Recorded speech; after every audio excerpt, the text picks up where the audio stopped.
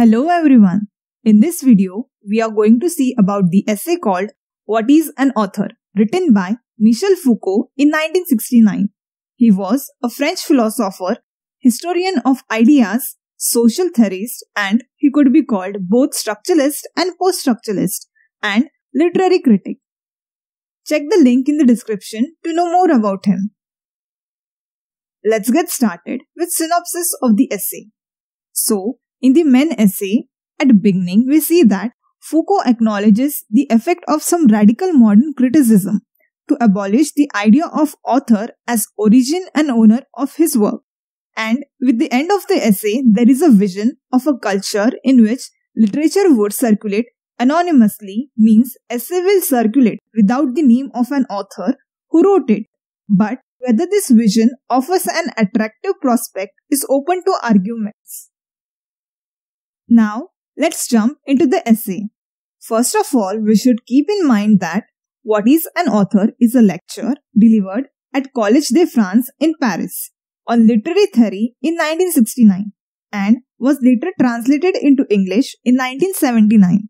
Next, second important thing is the whole and sole purpose of Foucault's writing this essay was his reaction to Roland Barthes's essay, The Death of the Author, written in 1969. In this essay, Barth denies author as origin and owner of his work. To respond Barth, Foucault explains the relation between text and author. Here he quotes Samuel Beckett, who says, "What difference does it make who is speaking?" This indifference reveals the manner in which one speaks and writes. Foucault explains it with two major themes. First is, today's writing freed itself from the dimension of expression. Means Foucault wants to say that writing should be arranged less according to its sign signifier relation, that is, without being restricted to its interiority of the text, but rather should be more focused on signified dimension so that one can have multiple meanings of the text, that is, to unfold exteriority. The next theme is relation between writing and death. Foucault here says, giving the example of the Greek epic, that in this epics, immortality of the hero was expected. This means, even if the hero died, his good works kept the people inspired and so he became immortal. But, contrastingly, now writer's work possesses the right to kill. Means, the writer who is the main person behind writing a text must assume the role of dead man in the game of writing, as in the case of Flaubert, Proust and Kafka.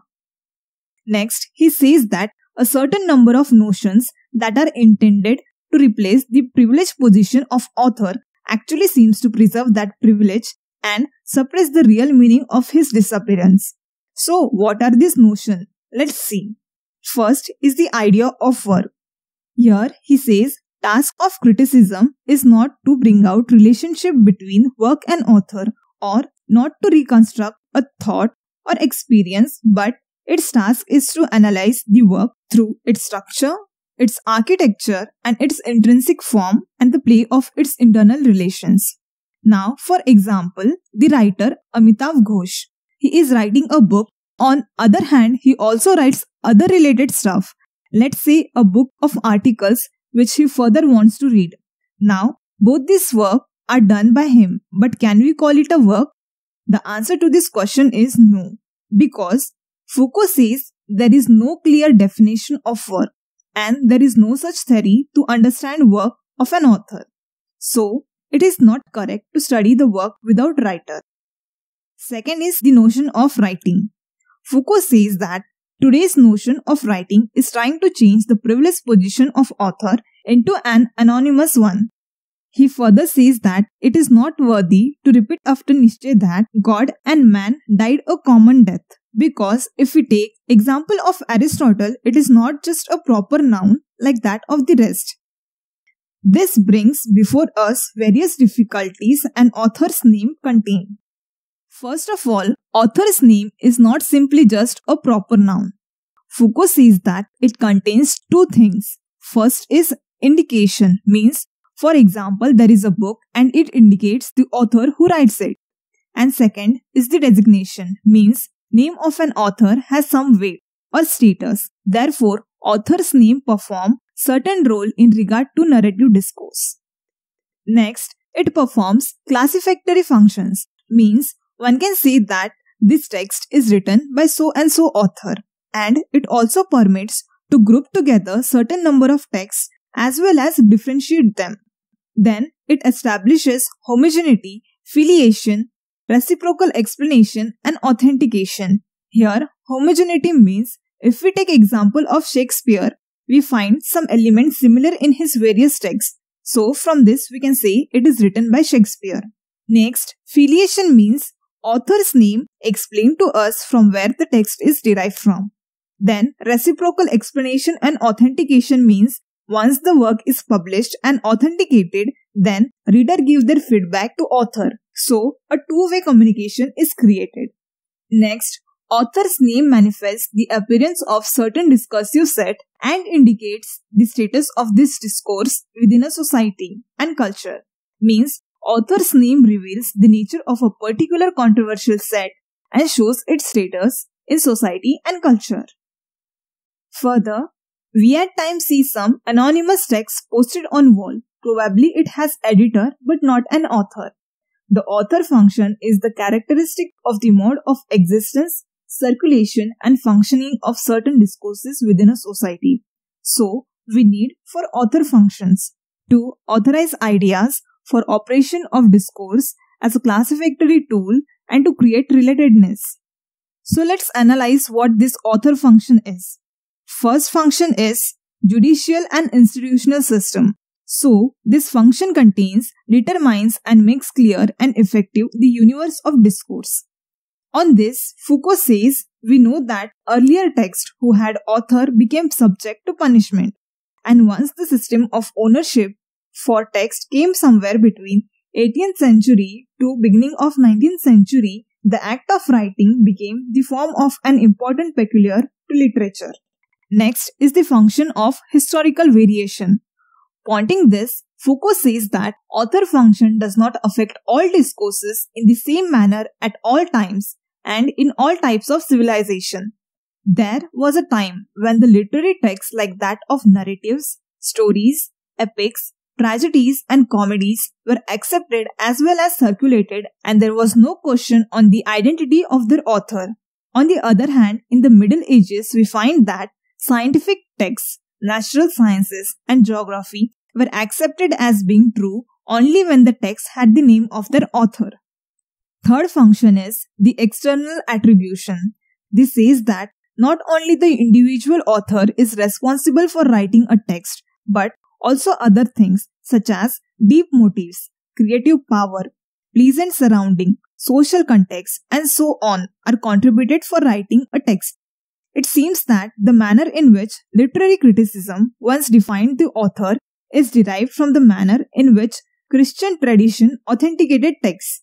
Therefore, in order to rediscover an author in a work, modern criticism also uses method similar to that of Christian demands, used to prove the value of a text by its author's saintlessness.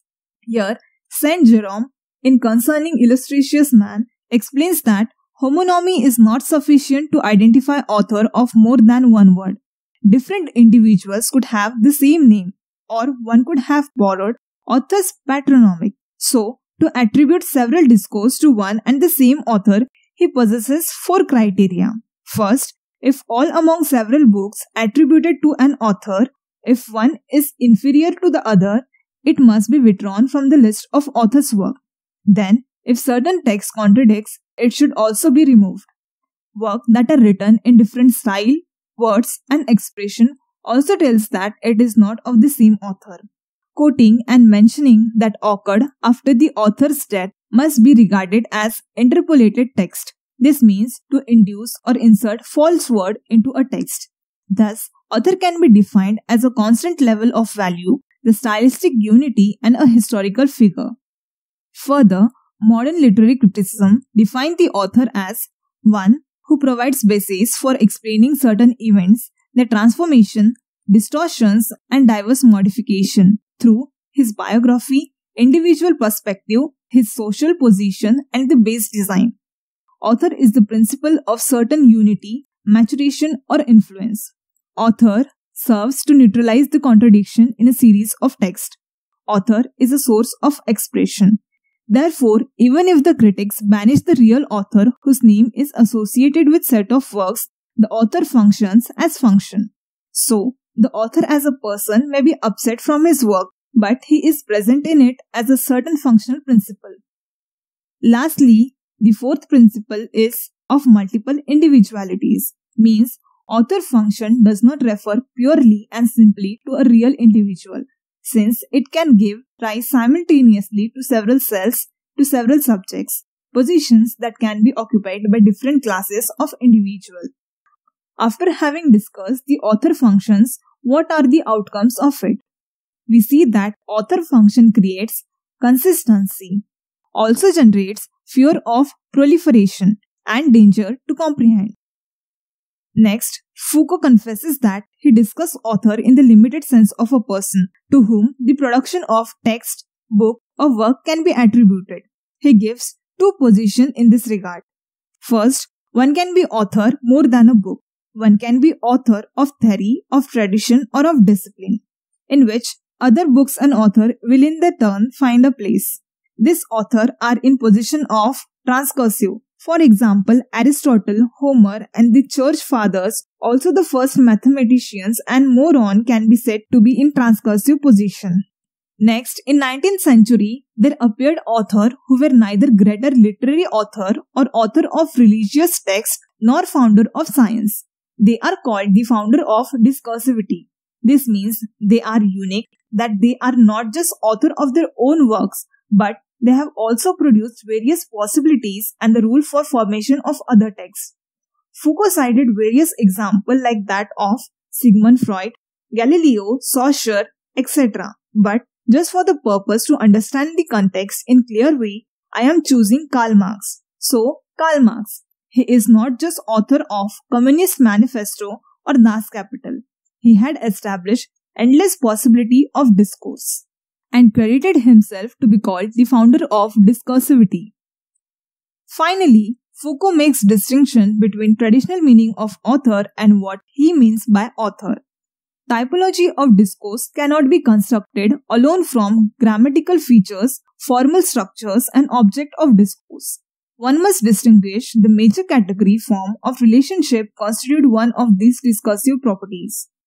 Foucault believed that discourse should not be studied only in terms of their expressive value or formal transformation, but according to the mode of existence, and the manner in which they are articulated according to social relationship can be more readily understood. Next, there are reasons dealing with ideological status of author. Here, we must reverse the traditional idea of author. Here, truth is, author is not an indefinite source of signification, as author is the one who fills a work and the author does not precede the work. In fact, if we say author as genius, it is because in reality we make him function in exactly opposite fashion. So, one can say that author is ideologically product by which one makes the manner in which we fear the proliferation of meaning. Therefore, in 18th century, author has played the role of regulator of ficative.